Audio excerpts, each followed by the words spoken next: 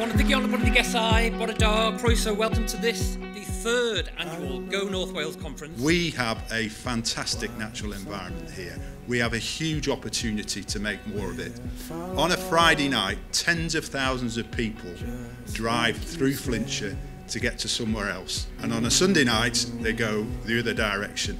Our challenge is to try and make those people stay. We got a good thing going on. We got a good thing going on. We got a good thing going on.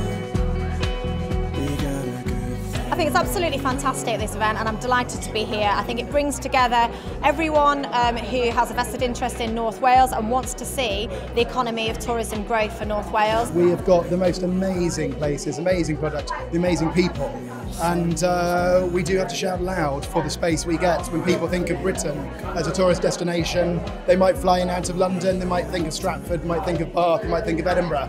We've got things to rival and excel above that. In terms of our natural products, our heritage, our culture linked to the Welsh language, we've got so much to offer here in North Wales, but we do need to shout more about it. It's about getting people to collaborate and work together. It's just a great opportunity to make new friends and to do partnership working.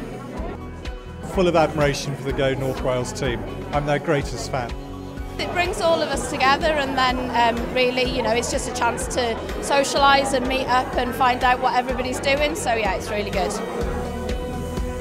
Rediscovering and reconnecting to the most fabulous parts of this country is just wonderful. I don't know why you would go abroad, because what a fabulous place it is.